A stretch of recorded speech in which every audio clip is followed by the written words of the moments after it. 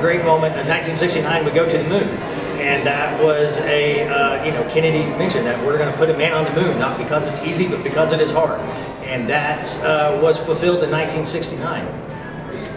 And then you kind of step into counterculture, like I mentioned before, and you have women's rights and all of these songs and lyrics that were speaking out against anything that they felt was wrong or needed to change in society. It really gave the younger generation a voice. And that was also expressed in clothing choices. It got much more liberal, for lack of a better word. That was also kind of a way of protesting what an older generation might think is provocative. They wanted to stand out. They wanted to call attention to themselves. So it was just, this whole way is really just kind of one of change and how America is changing in the post-Vietnam world and in the Watergate world and the disillusionment of just everything.